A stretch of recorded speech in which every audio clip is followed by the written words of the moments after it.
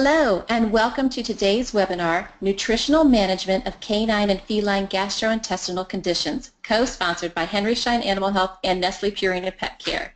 Before I introduce our speaker today, just a few bits of housekeeping to go over. You can submit your questions throughout the webinar in the questions pane of your GoToWebinar panel.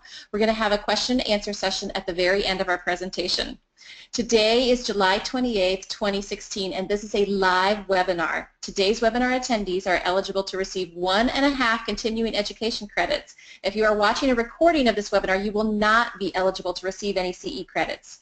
At the end of the live webinar today, a form will appear for each attendee. Please complete every field on that form, and then you can expect to receive your CE certificate via email in about 2 weeks. Remember, you must stay on for the entire webinar or you will not see the form to complete to get your CE credits.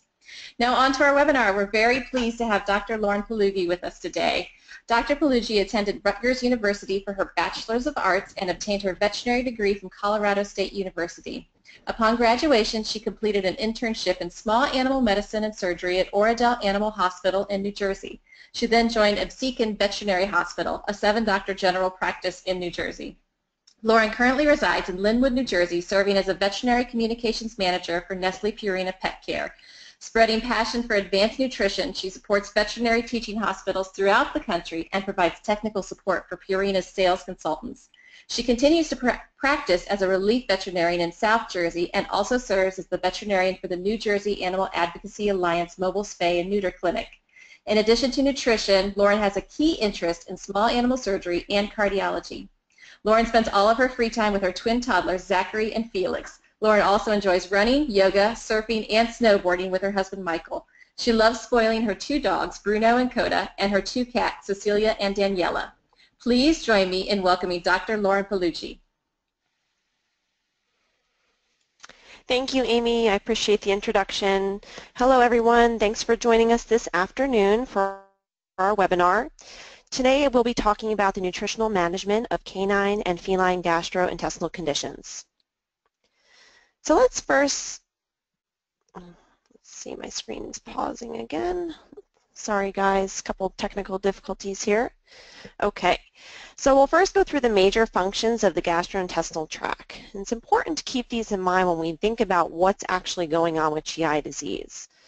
So some of the major functions that we think of are digestion and absorption of nutrients, water balance, protection from foreign substances and toxins, and immune function. And when we have disruption of any one of these major functions of the GI tract, one of the clinical manifestations we might see is diarrhea. So what is diarrhea? Here is the actual definition. It's the passage of feces containing excess water resulting in an increase of the fluidity, volume, and/or frequency of defecations. But what's most helpful when we're seeing diarrhea in our patients is to be able to classify it in some way. Functional categorization of diarrhea isn't something that we typically do, but if possible, it may make it a little bit more helpful to determine the cause of the diarrhea and then the treatment. Some different types of functional diarrhea that we might see are osmotic diarrhea, secretory diarrhea, increased mucosal permeability, and this can be from damage to the intestinal tract, or deranged motility. What we're more used to as far as categorizing diarrhea is talking about how long it's been going on. So is it an acute case of diarrhea, or has this been a long-standing case of diarrhea?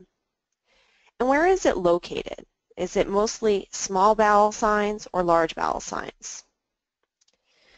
What's going to help you most in being able to categorize the diarrhea and therefore figuring out the cause and then the treatment is to ask some very important history questions to your clients.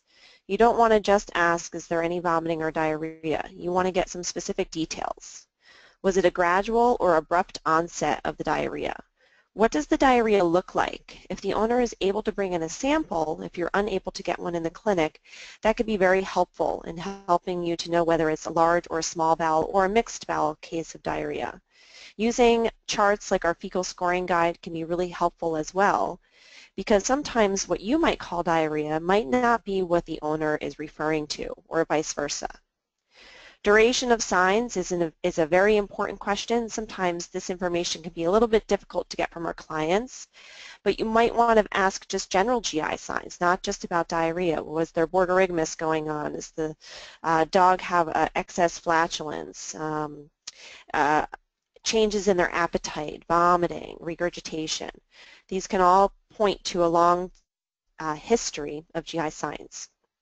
How about any changes in the animal's environment or in their diet? Have they been kenneled recently or have they traveled? Even good excitement, like guests coming in from out of town, can cause enough stress to cause a dog or a cat to outbreak with diarrhea. Their medical history is equally important. You want to make sure that they don't have any other concurrent diseases going on, or if they do have other concurrent diseases going on, could they possibly have a secondary GI issue? And deworming and vaccine history, we always think about in our young population, in our kittens and in our puppies, but it's very important not to forget this in our older population of dogs and cats that present with GI disease. Treating for worms or other intestinal parasites is much easier than ignoring them. So if we preemptively treat for some of these different causes of vomiting and diarrhea, sometimes we can really get rid of their problem in a much more simple way. So don't forget about getting a good vaccine history and getting a fecal flow and a fecal cytology on these patients. Other pets in the household, are any of them affected? Do any of them have similar signs going on? And then what other systemic signs are going on? Is the pet overweight? Is the pet having trouble breathing? Is the pet having trouble getting up or down? All of this can affect their GI tract. So this is just a chart that helps you to classify whether or not a patient has small intestinal or large intestinal diarrhea. And I'm sure that you've seen charts similar to this one before. One thing I'd like to point out is the first line there, tenesmus. Make sure that you're always doing a rectal examination on all of your patients. Sometimes tenesmus can be due to a polyp or a mass in the rectum. And typically when we see those cases, their feces is more ribbon-like. So you want to make sure that you're not missing that as a potential cause of tenesmus. Many of the patients that we see will fall into one category or the other, but there is a subset that will have mixed bowel diarrhea. And this makes sense for a multitude of reasons. So in all of these cases, diet can be a very important component for any GI condition. The problem is trying to decide which gastrointestinal diet to use, because there's a lot of different options out there. Do we want to choose a low-fiber diet? Do we want to choose a high-fiber diet? What are prebiotics in relation to probiotics? What about fiber? Do we want lots of fiber or small amount of fiber? And how about hydrolyzed diets or alternative protein diets? It can get overwhelming as we have more and more options, which can make it great for our patients, but a little bit confusing when we have to keep up with so much as veterinarians. So today we'll be discussing in detail dietary fat. We'll be going through low or high fat, medium chain triglycerides, the benefits of omega-3 fatty acids. We'll be talking about carbohydrates in relation to feline gastrointestinal diets. We'll be talking about colostrum and how colostrum added to a diet can actually enhance the immune system. We'll be discussing fiber. Specifically, we'll go into detail about insoluble fiber and soluble fiber when referring to large bowel diarrhea, and we'll go a little bit more into detail about prebiotics as well, which are a type of soluble fiber. Today we're not going to discuss hydrolyzed diets or novel protein diets, but please do keep in mind that these are a very good option for some of your GI cases, especially your cases of inflammatory bowel disease, which may benefit from being on a hydrolyzed protein diet or a novel protein diet. In some of those cases of inflammatory bowel disease, there's a food sensitivity component that we're not always aware of until we start that animal on a hydrolyzed diet. So make sure to keep that in your back pocket when you're treating those difficult cases of IBD. Probiotics is another important topic that we won't be discussing today, but definitely you should keep in your repertoire of treatments for GI disease. We know that the microflora in our body makes up more organisms than all the cells in our body, and it plays a very important role in our GI health overall. So giving some of these animals with chronic GI conditions probiotics on a regular basis can help to restore that balance in their GI tract.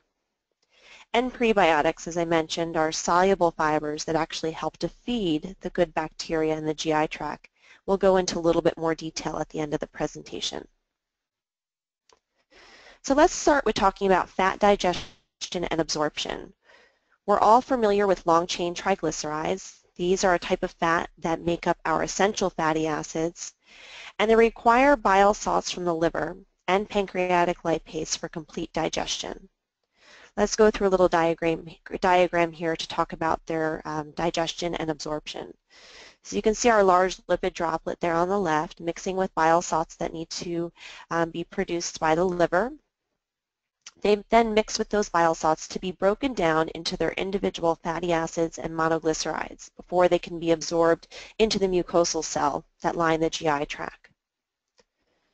Once they're in that mucosal cell, they need to be repackaged into chylomicrons, and eventually they're transported into the lymphatic vessel. Now this can be a problem in some of the cases of GI disease that we see. There's many different causes of fat malabsorption diarrhea, and this is just a small list of some of those causes. These may include inflammatory bowel disease.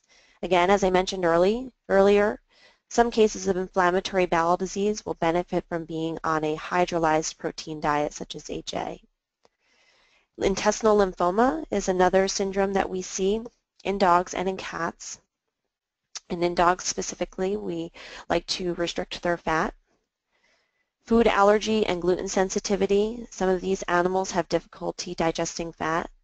Lymphangiectasia, exocrine pancreatic insufficiency, small intestinal bacterial overgrowth, pancreatitis, intestinal histoplasmosis, severe cholestasis, and villus atrophy.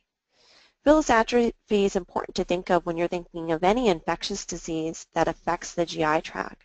When we have something that actually is attacking the GI tract, it often causes damage to the villi that are at the ends of our mucosal cells, and that will actually affect the absorption of fat. So think of that in some of your cases such as parvovirus.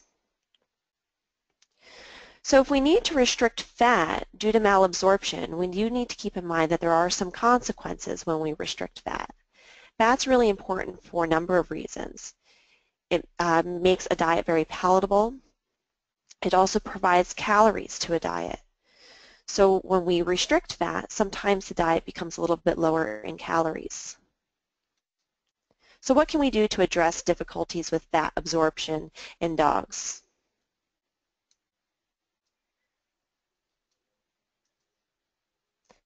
So we can consider medium-chain triglycerides as a possible energy source. So what are medium-chain triglycerides? You may be familiar with medium-chain triglycerides if you've ever used a diet like Bright Mind that's geared towards health of the brain. MCTs are being studied by both human physicians and in veterinary medicine. And we're very interested in them for a variety of reasons. When we think of them for brain health, we know that they're helpful because they're used as an alternate source of energy in our aging population of dogs whose brains aren't as good at using glucose as energy. When we use them in a GI diet, we like them because they're very easily digested. So let's go through the steps to digestion of medium-chain triglycerides versus long-chain triglycerides. So medium-chain triglycerides are mostly absorbed in the small intestines. They're both broken down by gastric acids and rapidly absorbed in the small intestines, and they don't require much pancreatic lipase or bile acids from the liver. Just a small amount, but not as much as compared to long-chain triglycerides. They're transported directly into the portal vein versus clogging up the lymphatic system as we see with long-chain triglycerides. Long-chain triglycerides, as we've already gone through, require bile acids, and then they need to be repackaged in the enterocytes into chylomicrons and then transported into the lymphatic system before they go into general circulation. So if we replace a portion of the long-chain triglycerides, remember we can't replace all of the LCTs because they do provide an essential source of fatty acids to our pets. and they taste better than medium chain triglycerides. However, if we replace a portion of them with medium chain triglycerides, we can help some of these animals that are suffering from fat malabsorption. So just to reiterate, the pros of using medium chain fatty acids in a GI diet is that they're easily digested, easily absorbed, and easily oxidized. This was one study that looked at fat digestibility of long-chain triglycerides versus medium-chain triglycerides in normal dogs versus dogs with exocrine pancreatic insufficiency. And in normal dogs, we can see that there's virtually no difference between their digestion in the two types of fat. However, in a dog with a condition that we know causes fat malabsorption, we can see a gigantic difference between the two types of fat. So long-chain triglycerides are very difficult to digest in a dog with EPI, whereas medium-chain triglycerides have digestibility up to 77% in this population of dogs. Some cons of using medium-chain triglycerides is that there's still some entry into lymphatics, but not like long-chain triglycerides. They're also not a source of essential fatty acids, as we mentioned a couple of times, and they may not aid in absorption of fat-soluble vitamins. Also, as I mentioned earlier, they don't taste very good, so if we put too much in a diet, it will affect palatability. So when does fat really matter? When do we want to use an ultra-low fat diet or intervene with something much lower fat than what the pet is currently eating? So lymphangiectasia is a problem that we see in a population of dogs. It's a pathologic dilation of lymph vessels, and this disease is characterized by lymphatic vessel dilation, chronic diarrhea, and loss of proteins such as serum albumin and globulin. Hyperlipidemia is another condition where lipids can build up in the blood. We often see this in certain breeds, like in schnauzers. And in severe cases of pancreatitis. Most cases of pancreatitis require diets that are about 4 to 6 grams of fat per 100 kcal. Most of the GI diets out on the market fall right within that range, so there's no problem feeding a traditional GI diet to most cases of pancreatitis. However, in your severe cases that need an ultra-low-fat diet, sometimes that's the best option. Now what about cats? Do cats require a low-fat diet? We've all heard many times throughout our veterinary training that cats are not small dogs and vice versa. And the same holds true when we're talking about GI disease. So this was a study done by Dr. Dottie LaFlamme. She looked at 55 client-owned animals that had chronic diarrhea. None of these cats could have had any evidence of a non-GI cause, and they had to have prior treatment for intestinal parasites so that we knew that wasn't a reason for their chronic diarrhea. They were split into two groups, and they were fed either a low-fat diet or a high-fat diet as the only change between the two diets. Both diets were considered highly digestible diets. Diet was the only change, and they didn't have any other additional medications throughout the study. And the main measures were looking at their fecal score, and at the time, the fecal scoring guide that was used went from 0 to 100, with 100 being firm, normal stool, and 0 being very loose stool. And their frequency of defecation was also recorded. The results of the study is that there was no overall change in frequency. However, both diets caused a significant improvement in fecal score. So 78% of cats improved to a fecal score greater than 66, and 36% of cats improved to a normal stool. So the conclusion was that there was no difference between diets, and specifically for feline diarrhea, controlling dietary fat does not appear to be the same issue that we see in dogs. What about carbohydrates? Now we know that carbohydrate digestion is a little bit different when we're talking about cats with gastrointestinal disease. So when we're talking about our normal, happy, healthy cats, the majority of our population of cats who are eating kibble, we know that they have no problem digesting carbohydrates. So let's go through the normal digestion process of a carb in a dog and a cat. So cats and dogs do have pancreatic amylase. However, they both do lack salivary amylase. There's a variety of different types of intestinal enzymes help to break down carbohydrates. And the amounts of these enzymes actually varies in dogs, cats, and in people as well. So some dogs and cats actually lack lactase. Same thing goes in people. If we properly process our carbohydrates, meaning we properly cook them, they're made in a good kibble, digestibility will reach over 90% in most cases. So as I mentioned, almost all of the cats that we see in practice that are healthy, normal cats are eating some form of kibble that have carbohydrate in them, and they have no problem with digestion. So what goes wrong in cats is when we have some type of damage to that GI tract. So remember when we go back to the functions of the GI tract, and digestion and absorption of nutrients is one of those major functions. Well, if we have damage to those villi, the little appendages that stick out from the cells that line the GI tract, that can cause carbohydrate maldigestion or malabsorption. And any leftover monosaccharides, the breakdown product of carbohydrates that are in the intestines, can cause osmotic diarrhea.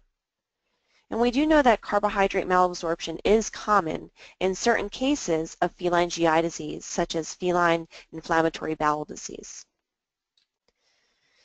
So some of this came from looking at our diabetic population of cats. We saw that diabetic cats that were fed a high-protein, low-carbohydrate diet had a benefit in resolving some chronic diarrhea issues that they had.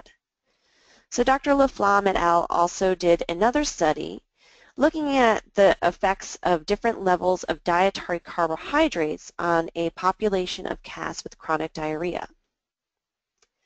So in this study, she took two groups of cats and she fed them either a diet that was low in carbohydrates or moderate in carbohydrates.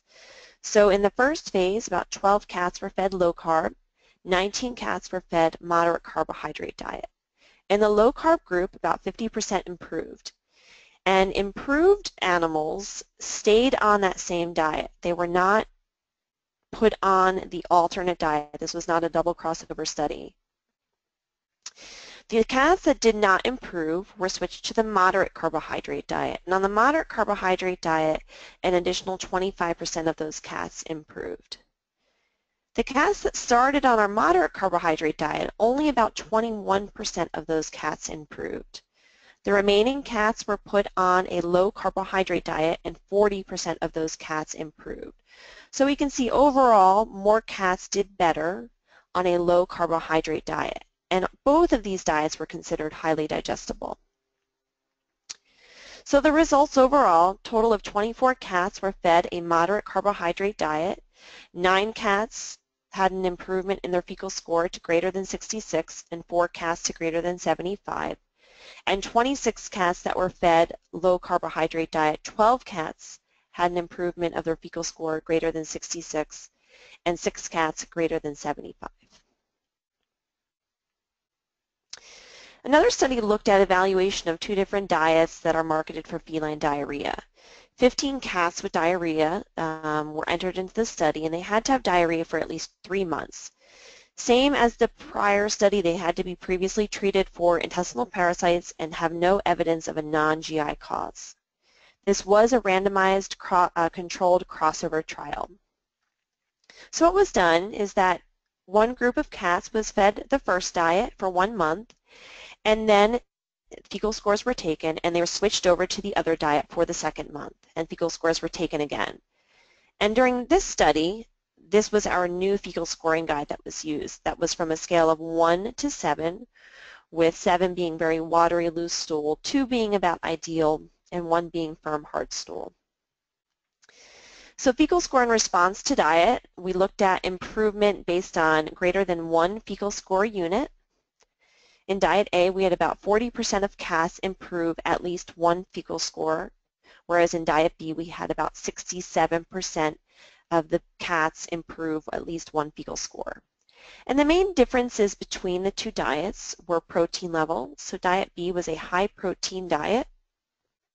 Fat levels were pretty comparable, and as we've already discussed, fat levels in diets formulated for cats with gastrointestinal disease doesn't really seem to matter.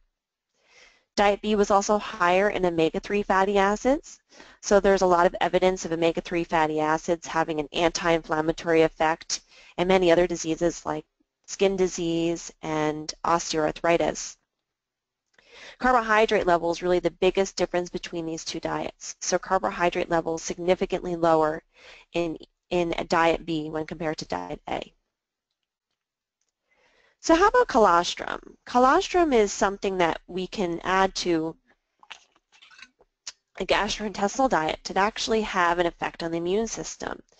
So as we talked about earlier, the major functions again of that GI tract, immune function is one very important factor. And that's because 70% of all of the immune cells in the entire body live in our GI tract, and we refer to that as our gut-associated lymphoid tissue. So with colostrum, we actually can get antibodies from the colostrum that will interact with the immune cells that line the GI tract. It was previously thought that colostrum was only beneficial during those first few days after a puppy or a kitten is born, during that phase of what we call passive transfer. But it's since been discovered that colostrum actually can benefit all ages of dogs and cats, specifically their immune system. So let's go through what actually happens. So antibodies that are in the colostrum will bind to the immune cells that are lining the GI tract. Those antibodies are internalized by immune cells, and then those cells become activated. And those cells will produce both a systemic response, where cytokines are secreted into the system, stimulating other immune cells, and it'll also cause a local immune response, releasing IgA into the GI tract. So we always like to base all of our nutritional research on actual studies. So this study was done out in Alaska by Dr. Arlie Reynolds, who looked at actually his own group of sled dogs, 24 Alaskan sled dogs that were about 2 to 6 years of age. This is one of our perfect groups of dogs that we use for some of our studies because they are a perfect model for exercise stress. So at Purina, we're very, very strict with non-invasive studies. We don't allow any harm to be done to any of the animals that are eating our diets. So in this population of dogs, during their high intense training time, they typically have a natural outbreak of diarrhea. So these dogs were split into two groups, a test diet and then the exact diet, but with added bovine colostrum. They were looked at for 40 weeks and their gut and immune health was monitored. So trial one was to look at the effect of the colostrum on their microflora. And as we talked about briefly at the beginning of this presentation, we know that the microflora, especially the stability of the microflora in our GI tract, is very important to our overall health. So our control group, we can see, had about a 46% stability in their microflora during their outbreak of diarrhea, whereas our colostrum-fed group had an 82% stability of microflora during their high-intense training levels. We also measured fecal IgA levels. We wanted to see if what we thought would happen, the colostrum stimulating the immune system, actually did. So here's week 0, our control group versus our colostrum-fed group. Essentially, there's no statistical difference between them at week 0. And then at week 40, we can see that fecal IgA levels are significantly higher in the group that was fed the test diet plus bovine colostrum. And lastly, we wanted to look at systemic IgG levels. And the way that we do this is to actually give these dogs a vaccine and attach that IgG to that vaccine so that we can measure it in their blood. So here's our control group, a normal response to a vaccine. And here is our group that was colostrum fed. So they had a longer, more sustained response to that vaccine. So their body's immune system was stimulated and enhanced from the colostrum in their diet. We've seen similar results in cats as well, so there is a benefit to putting colostrum in a diet formulated for cats with gastrointestinal disease as well. So this is our canine formula of EN. It contains the prebiotic alurone, colostrum. It also has MCTs, and it is approved for growth and maintenance in the dry formula and improved for maintenance in the canned formula. We also will be launching EN low fat at the end of August this year.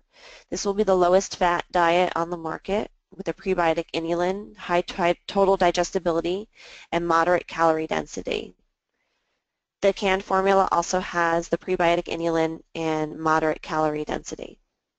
And then our feline product is a high protein, low carbohydrate diet. We also have EN Naturals, which have the same benefits as the original formulas, but they're formulated without corn or wheat, and they're considered natural based by AAFCO standards. So we'll move on to discussing canine large bowel diarrhea. So again, we go back to that chart helping us to categorize what type of diarrhea we're having. Make sure to always do that rectal examination so you're not missing any type of anatomy abnormalities in the rectum or any type of mass or polyp. Be sure to get a biochemistry panel on these patients and always do a fecal examination to rule out intestinal parasites. So then you're going to put that patient into one of two categories. Are they essentially healthy except for the diarrhea, or are they not healthy? Are they suffering from other systemic signs such as weight loss, hypoalbuminemia, or a rectal lesion? If they're falling in that first category of weight loss, hypoalbuminemia, or rectal lesion, I recommend doing further diagnostics, including abdominal ultrasound, plus or minus radiographs, and possibly intestinal biopsies. If they're essentially healthy except for the diarrhea, so they're that happy lab coming in, bouncing off the walls, and the owner just complaining of loose stool all the time, then I recommend doing some therapeutic trials first. And these might include an antibiotic trial, an anthelmintic trial, and a dietary trial. Depending on whether or not they fail or succeed. If they succeed, fantastic, continue with that treatment. If they fail, then you want to go ahead and do some more diagnostics. So this makes it pretty simple in dealing with your large bowel diarrhea cases. So antibiotic responsive diarrhea is just that. You try them on an antibiotic, and if their diarrhea goes away and then comes back once you stop that antibiotic, then you have now defined antibiotic responsive diarrhea. Tylosin can be used long-term. Please note that this is a new dosage of tylosin. This is 10 milligrams per kilogram once a day. It's no longer recommended to be given every 8 hours for 2 weeks at least. And then if you stop the tylosin and the diarrhea comes back, you have antibiotic responsive diarrhea. Metronidazole we don't really recommend giving long-term. However, the dose is 10 to 15 milligrams per kilogram every 12 hours. And make sure to be giving both of these with a highly digestible diet. Don't forget about your parasites and also different fungal causes of large bowel diarrhea. Make sure you're doing a little bit of research of the area you're in. Sometimes there's some different causes that we're not as familiar with or that aren't necessarily as common. And again, this all goes back to getting a good history from your owners. And then diet. So many large intestinal disorders in dogs are fiber responsive. This is a little bit less common in cats. So what is fiber responsive diarrhea? We can define this as a chronic large bowel diarrhea of unknown origin that responds to different types and levels of fiber. So we know that fiber has a variety of different effects on the GI tract. There's a pH effect, water absorption and adsorption effect, dilutional effect, motility effect, and a microflora effect as well.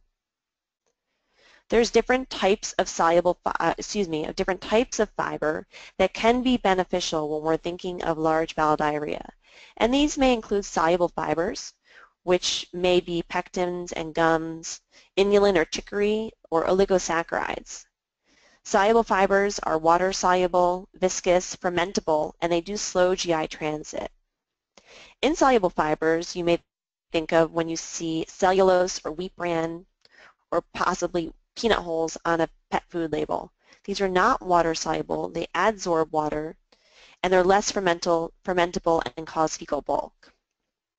And then there are some mixed fiber sources, such as beet pulp, soybean hulls, pea fiber, and psyllium. But too much of a good thing makes it bad. So too much soluble fiber can lead to watery stools, and too much insoluble fiber can lead to a large stool volume. So you're looking for a good balance between these two when talking about dietary therapy for large bowel diarrhea. So EN fiber balance, which was formerly known as DCO, we changed the name. There's no change in formulation, does have a blend of both soluble and insoluble fibers, which will slow transit time and allow for some of that water to be reabsorbed. Moderate levels of fat, calories, and protein to help maintain a weight. This is not a low-calorie diet. And it has the prebiotic alurone. We'll go into detail about what prebiotics are at the end of this presentation. So how about the cat, the constipated cat? We don't deal with colitis as frequently in our cat population. However, we do deal with large bowel disease, and this typically manifests as a constipated cat. Most of these cats that we see are middle-aged, male, overweight cats. I typically remember all of these cases always coming in as my last appointment of the day. I've never failed. Clinical signs, they may just be really, really lethargic. They actually might have some weight loss or have some vomiting, anorexia, dehydration, dyschezia, and hematochezia. It's really important when these patients are coming in to try to check their bladder, because a lot of blocked cats can look like a constipated cat and vice versa. So sometimes snapping a radiograph can give you all of the information that you need if you see a big giant bladder or if you see a big giant colon backed up with stool. Diagnosis of these cats, it is helpful to look for underlying disease. Sometimes it's just obesity, sometimes it's the fact that this cat lives in a multiple cat household and their environment is very stressful to them and they don't want to use the litter box. Or maybe there's an underlying cause of dehydration. Make sure you're having that discussion with the owners of these cats. So environment is so, so important. Dr. Buffington has a great website about the Indoor Cat Initiative, helping to reduce some of their stress, making sure that you have enough litter boxes, making sure that the cats like the litter boxes that they have, that they're clean all of the time, that they're being stimulated in some way. I think that we're doing a disservice to our clients if we're not addressing this extremely important component of husbandry in cats. So what do we do for our constipated cats? Hopefully we figure out why it's happening to them so we could prevent further recurrence of this issue. But when we do see these patients in clinics, we want to make sure that we're properly hydrating them, we're giving them an enema, we're putting them on a laxative, and possibly on a prokinetic. Dietary management may include switching them to a canned food or adding water to their dry kibble, or putting them on a diet that's high in soluble and insoluble fiber. And depending on the degree of constipation, you may want to put them on a high fiber diet, or if they're obstipated, you may want to think about actually putting them on a highly digestible diet. So if they're obstipated, you may not want to create any more fecal bulk. At that point, you probably need to put them on something that's extremely high in digestibility, like EN. And lastly, we'll go over what prebiotics are. So you'll hear a lot about prebiotics out there in the market. Prebiotics and probiotics have a similar name, but they're actually quite different. So remember, probiotics are the good bacteria that you actually add to the GI tract. So these are something that you take orally, such as in the case of Fortiflora, and the good bacteria will travel to the large intestines and set up shop there for a few days to help to normalize the existing microflora. Prebiotics are actually a type of fiber. So these are non-digestible carbohydrate sources, and they come from soluble fibers, and they actually pass unchanged to the large intestines. This special type of fiber is fermented by good bacteria specifically, not by the bad bacteria. And there's a lot of good things that come from this. They essentially act like food for the good bacteria in the GI tract. Some different examples of prebiotics that you may be familiar with include fructooligosaccharides, monooligosaccharides, inulin or chicory, alurone. These are very commonly found in a lot of the prescription pet foods that are considered high fiber.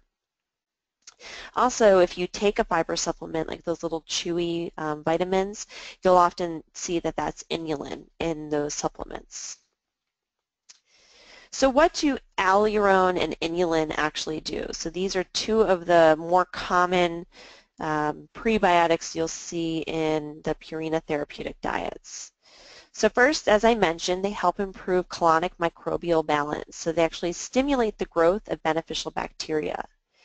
Those bacteria can then produce short-chain fatty acids. And what those short-chain fatty acids do is help to nourish those colonocytes. So think of those colonocytes that have been damaged from any GI disease. They need those short-chain fatty acids to turn over and to become healthy again. So this study was looking at the comparison of beet pulp versus alurone.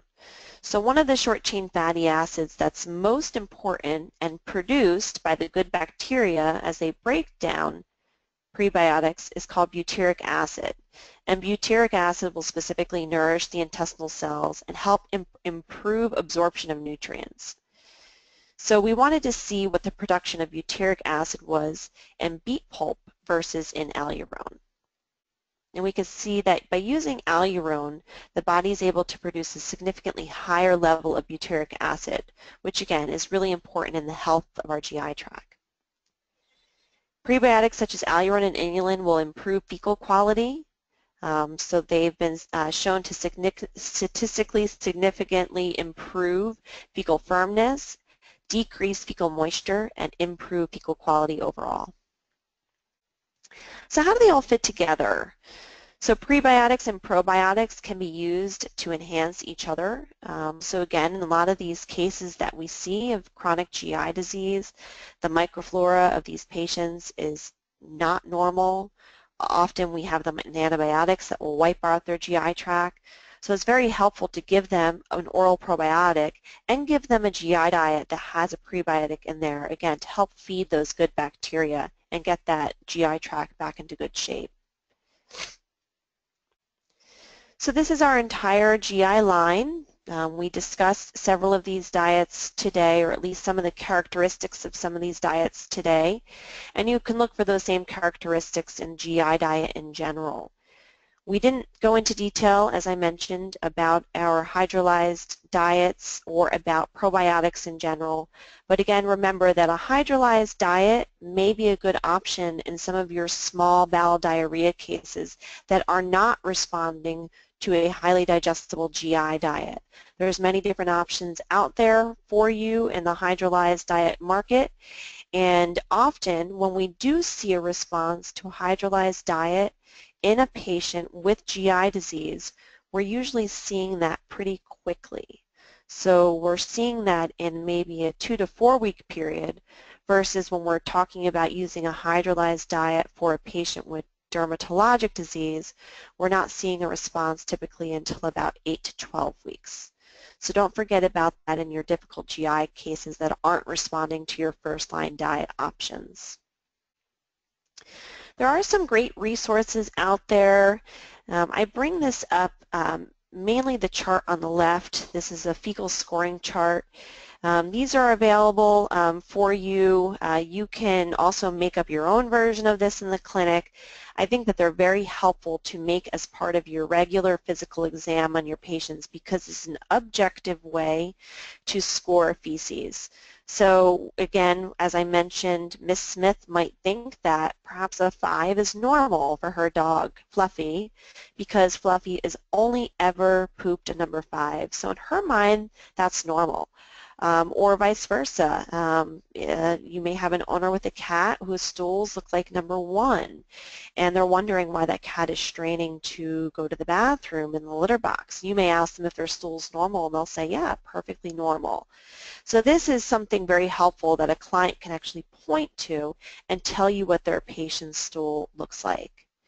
And then again, just reiterating the importance of classifying the clinical signs of large bowel versus small bowel diarrhea. This can really help you decide which treatment, as far as a dietary recommendation goes, for your patient. If they fall into that mixed bowel criteria, typically we're leaning towards dietary recommendations that fall in that small bowel clinical sign category. If you ever have other additional questions, there is a resource center at Purina where you can talk to one of our fabulous technicians who can give you specific information on any diets. They can also put you in contact with Dr. Elizabeth McKenna. She's our veterinarian that works at the resource center, and she can go through specific cases, just general nutrition cases with you if you have any problems. And then our call to action is a special we are running once we launch EN Low Fat. This will be launched August 29th, and this promo will be going on through the entire month of September. And that is a buy one, get one free promo. And you can reach out to your Henry Schein rep for more information or to your Purina veterinary consultant. And just one final word. As far as using an ultra-low-fat diet versus a traditional just gastrointestinal diet. We talked about cases of lymphangiectasia or hyperlipidemia or severe pancreatitis. Those are really the cases that you want to restrict fat more so than what the traditional gastrointestinal diets have in them. But for the majority of your GI cases, restricting fat to this level is not necessary. It's still an option, but it's not necessary. So that's everything I have for you guys today. We have about 14 minutes or so for questions. Yes, and thank you. Thank you, Dr. Feline. This has been really interesting, and we do have a number of questions. The audience has been pretty active here. We have several questions. Several people missed the section about diabetic cats with diarrhea, and so they want more information about that. Sure. So there's been a lot of research looking at diabetic cats with diarrhea, specifically when we feed them a high-protein, low-carbohydrate diet. So we know that cats with diabetes benefit from being on a high-protein, low-carbohydrate diet in relation to their actual diabetes going on. So it can help to put them in remission. All of the studies that look at diabetic cats going into remission have actually used a high-protein, low-carbohydrate canned diet. Now, this same group of cats often have other systemic signs of their disease. So they're not just having their signs of being diabetic, but they're also having concurrent GI signs. And what we've seen in the literature is that these same group of cats that have diabetes, have concurrent GI signs, and then go on a high-protein, low-carbohydrate diet, a lot of their GI signs will resolve just from making that dietary change. All right, excellent. Someone wants to know, did you say that mixed bowel signs should be treated like small bowel diarrhea? Yeah, so with regards to dietary recommendations, yes. So when they fall into, when they have characteristics from both of those sides of the chart, both small bowel signs and large bowel signs, we call that group of animals mixed bowel diarrhea. I would start them with dietary therapy that falls under the small bowel diarrhea signs. So you want them on something that's highly digestible. Perhaps you need to try them on something ultra-low fat. Perhaps you have to try them on a hydrolyzed diet. And if they're not responding to any of that, at that point you might want to try something under the large bowel category, so something more higher in fiber and including mixed sources of fiber as well. But first off, you want to treat them like a small bowel diarrhea case. All right. Someone would like to know how often and how much colostrum should be fed to a dog or a cat with GI issues? So the only diets that currently contain colostrum in them are the Purina formulations, and there's proprietary information as far as how much is in the diets. So the research that was done was used actual EN kibble that's enhanced with colostrum. It's only in the kibble formulations. The reason why is because it's actually sprayed to the outside of the kibble, so we can't have it in our canned formulations because the colostrum is actually degraded. The antibodies are broken down from the can being hermetically sealed. So it's only in those dry formulations right now, and it's not in our low-fat formula because in order to get the colostrum to stick to the outside of the kibble, it needs to be sprayed with a little bit more fat. So that would have increased the fat percentage in our low-fat formula. But as far as how much to add, I don't have that information for you. I'm sorry. Okay. Someone would like to know, is there a way to gain access to the fecal score chart that was at the presentation? So if you have a recent Purina product guide at your clinic, there's actually some really great resources at the back of the product guide in the resource section. So flipping through mine right now to tell you what page number. It's page 114 of the product guide. So that's a nice, easy way to access it because most clinics will have a product guide somewhere floating around. If not, just ask your Henry Schein rep, or you can ask your Purina veterinary consultant, and they can actually order you copies of this. And what I like to do is laminate them and keep them in the exam room, and I usually have other resources. There's some really great nutrition resources on the WSAVA website, the World's Small Animal Veterinary Association website. They have a great nutrition toolkit with all sorts of great PDFs to print out to help your owners in the process of selecting just an over-the-counter diet. So I put that together. I put a body condition scoring chart in there. I put a fecal scoring chart in there, and I go through that stuff with my clients, and I find that that's really helpful. So yeah, so they're in the back of the product guide, or your Purina veterinary consultant can order it for you. They can order as many as you need in just their own single form. Excellent. Another question someone wants to know, is the colostrum bovine colostrum? Yes, it is bovine colostrum, and that is what was used in the study done by Dr. Arlie Reynolds out in Alaska. Great. Someone also know, when are probiotics useful with regards to small bowel GI disease? So I honestly recommend probiotics in all cases of small bowel diarrhea. I don't think that they're harmful really in any conditions. The only times that we steer away from maybe starting with a probiotic would be in a case where you're suspicious of some type of food allergy. It's not that probiotics inherently or are allergenic, but you don't necessarily want to start a supplement of any type when you're not sure what the food allergy might be. But probiotics can be really, really helpful, especially in your acute cases. There's a few great probiotics out there in the marketplace. I just urge you to do your research and make sure that you're letting your clients know your recommendations as far as which probiotics to use.